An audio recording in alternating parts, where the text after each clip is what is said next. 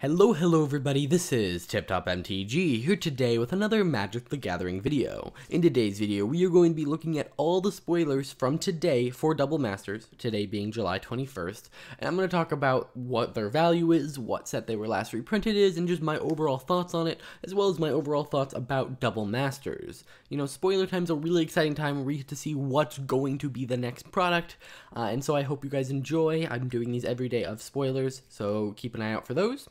Why don't we just jump right into this?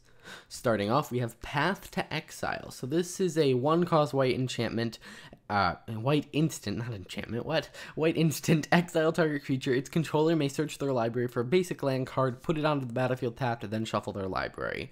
So this is a very powerful card. It sees a lot of play. I know it at least Commander, and it's just a 1-cost removal spell that, yes, you do give them a land, which can be a bad thing, but generally, it's going to be worth it. It's only going to take 1 mana. It's generally considered to be one of the better removal spells. And yes, that's at $3.99.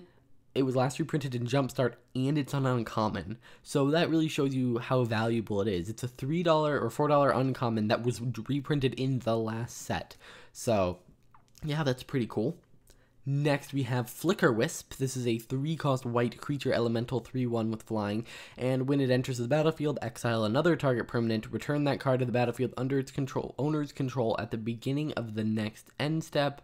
So this just has a lot of utility in flickering things.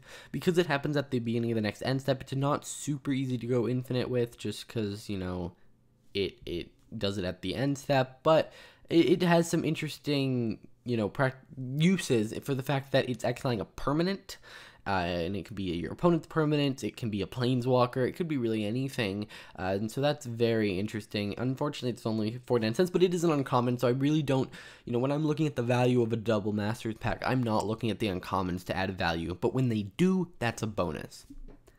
Next, we have Blade Splicer. It's a 3-cost white, a creature, a human artificer 1/1, and when it enters the battlefield, create a 3/3. So you're getting 4 power and 4 toughness for 3 mana, which is pretty good. And it says golems you control have first strike, so you're kind of getting, you know, 3. It's very good. It's a very good rate, especially in white, but it is still only a 49-cent card, and this one's a rare, so that's really devastating. Imagine pulling this in a $15 pack. You're like, oh, well, this card, you know, you may have pulled an uncommon that's worth more than this, and I don't get why this is in here. I kind of get it, you know, limited environment, and not everything can be worth a lot, but I just really, this is not great. Next, we have Stonehewer Giants, a 5-cost white 4/4 creature giant warrior with vigilance, and you can pay 1 in a white and tap it, and search your library for an equipment card, put it on the battlefield, then attach it to a creature you control, then shuffle your library. This is very powerful. You can get the perfect equipment at the perfect time, and you don't even have to pay the equip cost, which means even if you don't need an equipment at the time, go get something that's really, it doesn't even matter, get the most expensive equipment in the game that has the most expensive equip cost, and boom, you got it for 2 mana right out of your library, not even out of your hand. So very powerful card. That's why it's at $6. Still not great for a $15 pack, but if you count the fact that you might get a good uncommon, you have foils in there, it's probably right around what you want your rares to be worth.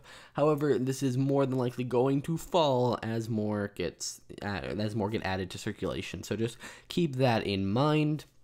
Yeah, of course, it was last reprinted in Modern Masters. Also, sorry, I meant to give this disclaimer a little bit ago, but the prices are in USD, they are from Card Kingdom, and they are as of July 21st. These prices are going to change. It's not they might change. No, they are going to change. They are probably going to fall. So if you're watching this not on July 21st, I recommend you look at these prices just because, or, you know, within July 21st. But I recommend if there's a card you're really interested in, look at the prices again because they're going to change. Next, we have Oshter's Command. So the middle is a foreign language card. So just on the left, I put a past version of it so we can see what it does. It's a 6-cost white sorcery. It says choose to destroy all artifacts, destroy all enchantments, destroy all creatures with converted mana cost 3 or less, or destroy all creatures with converted mana cost 4 or greater. And this is honestly one of my favorite board wipes because, right, let's say I'm playing a token deck. Well, I can run this for the 4 or greater, and if I also want to blow up artifacts, I can. You know, it also, at its worst, it is a 6 cost destroy all creatures. So if you need to just wipe every single creature off the board, you got it. Do you need to, it could be a 6 cost destroy all artifacts and enchantments, which, you know, those are similar, you know, it's kind of a cleansing Nova in that case. But you can also, say you're playing a token deck and all your stuff costs less than 3, you can destroy all creatures with power 4 greater and all enchantments. Or, you know, it's so versatile, and I really love it. It's at 17 bucks. Yeah, that's probably right where you want a rare to be. I mean, obviously, this is a really good rare to pull because you do get 2 rares per pack. So if you pull this, that's the price of the pack. You just paid for it with this 1 card. The rest is just in addition, so that's pretty cool. It's nice to see some higher value rares. If we look at yesterday, there weren't that many rares that were worth a lot. It was all the mythics, and yes, mythics should be worth at least the price of the pack. And so it's good to see some rares that are worth a little bit more. Next, we have Thirst for Knowledge, which is another uncommon. 3 cost blue instant, draw 3 cards, then discard 2 unless you discard an artifact. For those of you who don't know, this was first conceived of as Artifact Masters, so there is a lot of artifact synergy, a lot of artifacts, and so this is just one example of that. Again, it's an uncommon, so I can't really blame it for being worth 25 cents, but it is kind of weird to see it saying it was just reprinted in Jumpstart, although now it has different art. This is, I believe, not the original, but it's older art, so yeah, pretty cool. Next, we have Cyclonic Rift. Alright, so this is a commander staple. It's a 2 cost blue instant, and it says return target non-land permanent you don't control to its owner's hand. And then you can overload it for 7. So for 7, at instant speed, you can return every non-land permanent that you don't control. So this is an asymmetrical board wipe that can be done at instant speed right before your turn. Very, very powerful. And yeah, it's from Modern Masters 2017, but it's at $34.99. And this is honestly one of my, not favorite cards. I hate when it's used against me, but it's, you know, if I'm playing Commander and I have blue in my deck, this is probably going in it. So the fact that this price is going to be brought down is amazing. On top of that, this is probably the most expensive rare we've seen. Mythics, yes, we've seen more expensive, but for rares, this is pretty good. You are wanting to pull this. This is worth more than some mythics. And speaking of being worth more than some mythics, there is a foil, not a foil, yes, sometimes foil if you're opening them in the $100 boosters, but the borderless cards for this, and it looks like this. And honestly, this is really amazing. I believe this is the first time that Cyclonic Rift is going to have a promo version, and because it's such a big card in Commander, every blue deck wants it. And I've said this before, Commander players are much more likely to bling out their deck or want the alternate arts because they're going to keep playing with that deck. It's not like it's going to rotate out or fall out of the meta because there is no meta really. So they're more likely to do that. Also, a card like this is kind of a safe bet. You can probably throw it in any deck. You probably, yeah, even if you're like, oh, I don't want this deck anymore, you probably have another blue deck that this can go in. And the art on it is amazing. I'm super excited, and I honestly wouldn't be surprised if this comes out to be one of the more expensive borderless cards. Now, after spoiler season, I always do a top 10 most expensive card video, and so for this set, I am doing a top 10 most expensive cards and a top 10 most expensive borderless cards. So keep an eye out for those if you want to know what borderless cards or what box toppers you're looking for to really be worth a lot. So, well, yeah, I just thought I'd let you guys know that. Let's move on to the next card. Next, we have Arkham Dagson. This is a 4-cost blue legendary creature, human artificer 2/2, and it says tap, target artifact creature's controller sacrifices it. That player may search their library for a non-creature artifact card and put it on the battlefield, then shuffle their library. So a very powerful ability. You can, take your random 1/1 artifact creature and turn it into, I don't know, something humongous.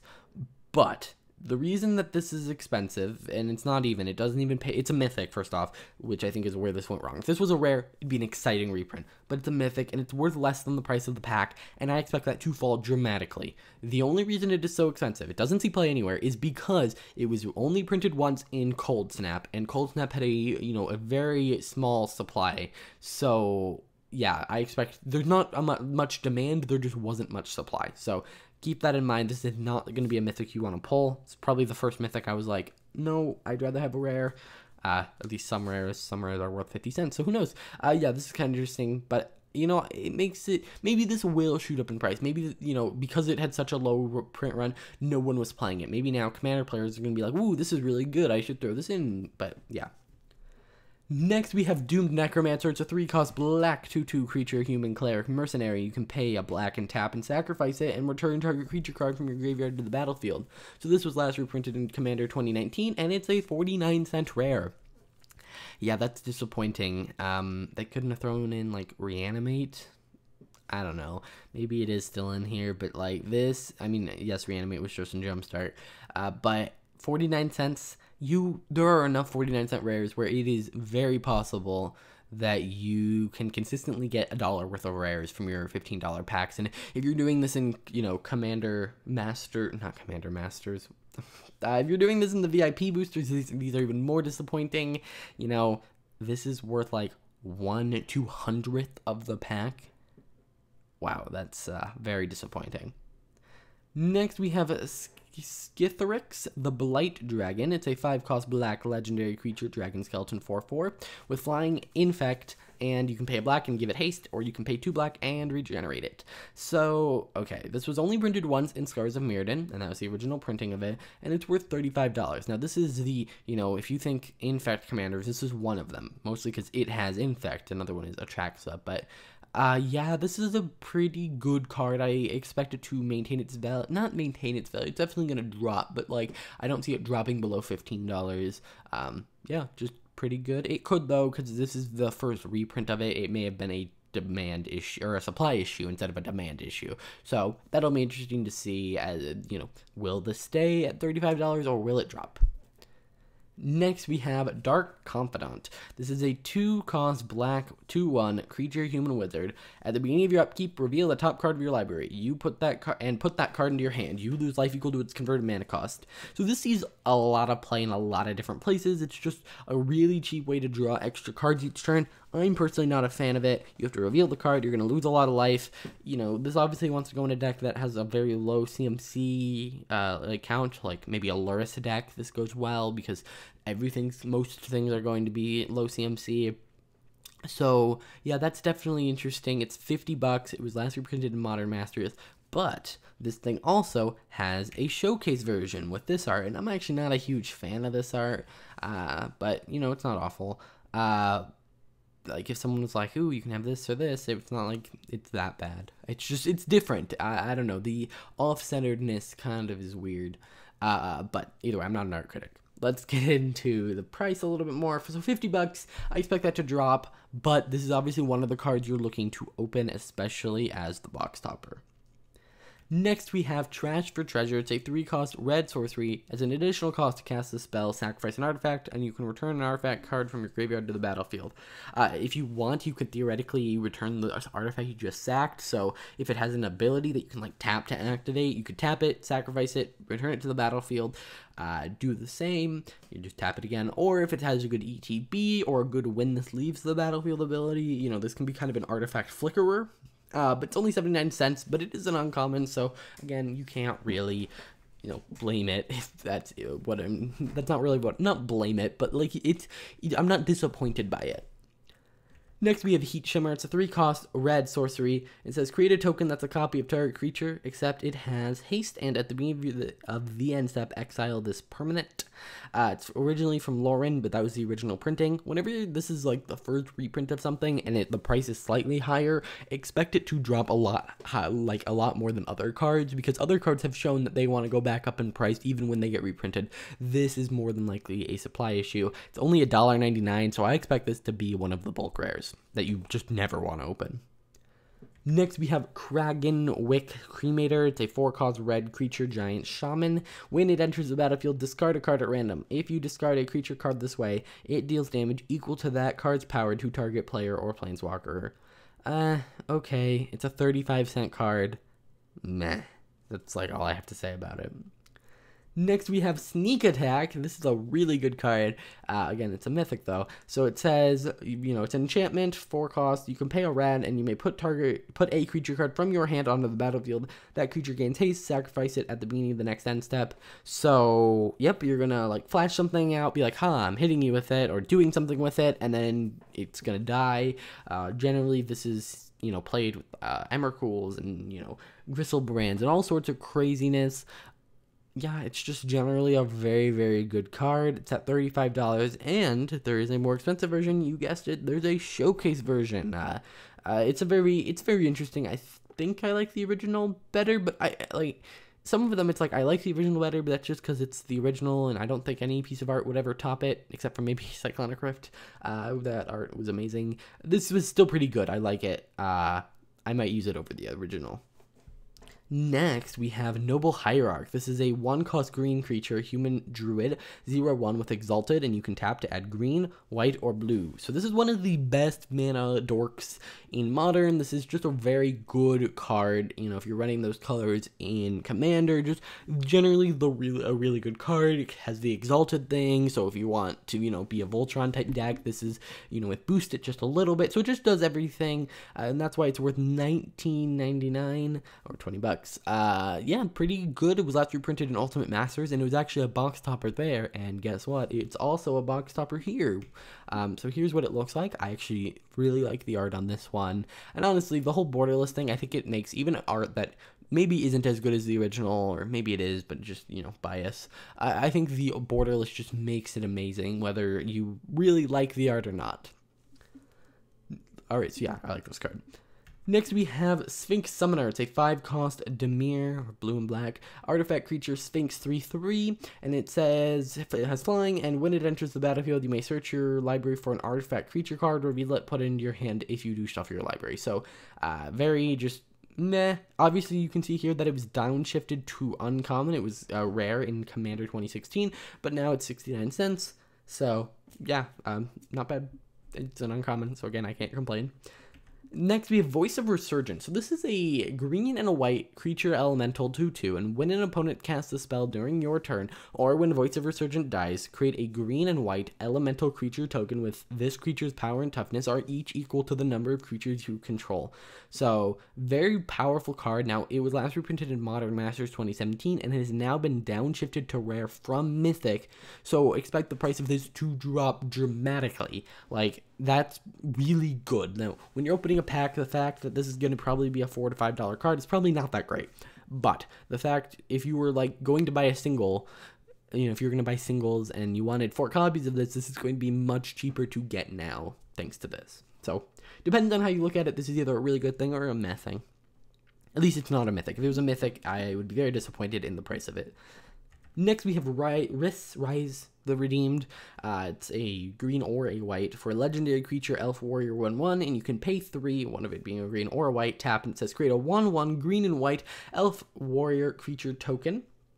Or you can pay 6, 2 of it either being green or 2 of it being white, or 1 green, 1 white, whatever, and you basically duplicate all your tokens. So a very powerful commander as it comes out turn 1, just sees a decent amount of play in Commander. It's $7.49. That is exactly what you want a rare to be. You want it to be worth half the price of the pack. So I don't think, I think this is right, you know, the kind of card they should be aiming at as a just mediocre rare. It was last reprinted Mystery Booster. That means that it'll be the first time that it sees its new like legendary frame and the new wording, because you notice I said something that's different from there because that's the old wording. So I'm just really excited because I have a Risk deck, so maybe I'll pick up the new version. Next, let's talk about Breya Ethereum Shaper. It's white, blue, black, red for a legendary artifact creature human, 4/4, and when it enters the battlefield, create 2 1/1 Thopters. Then, you can pay 2 and sacrifice 2 artifacts and choose 1. Breya deals 3 damage to target player or planeswalker.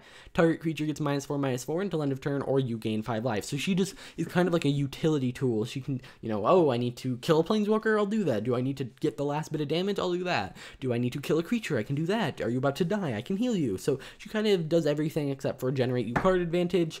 But you just want to throw her in with a bunch of artifacts, and that makes a lot of sense in this set. Yeah, $14.99, not bad. I mean, it is a mythic, so that is kind of bad, but I don't see it drop. I don't know. This card, I don't know. It's a very popular commander, so I don't know how much it is going to drop. But I expect it to go back up eventually. Also, this is the first time a non-foil Breya will be available, which is kind of cool. Next, we have Lux Cannon. So this was actually yesterday after I filmed the video.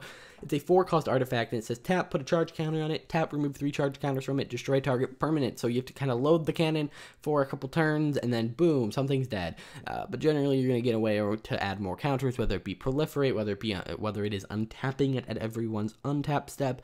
You're going to somehow get around this. But it's a $7 card, and it was originally from Scars of Mirrodin. It has now been downshifted to rare from Mythic, and again, it's right about where you want it to be, although I expect the price to drop. Then we have Bosch Iron Golem. It's an 8-cost legendary artifact creature golem, 6/7 with trample, and you can pay 3 in a rad and sacrifice an artifact, and he deals damage to the sacrificed artifacts equal to the sacrificed artifact's converted mana cost to any target. Not very good. 35 cents for a rare. Again, too many of the 35-cent rare. I would consider a bad rare to be $1 to $2, yet alone 35 cents. So keep that in mind. And then, okay, so here are all of the showcase cards, including yesterday's and the one spoiled a really long time ago, just so you can kind of get a look at it. The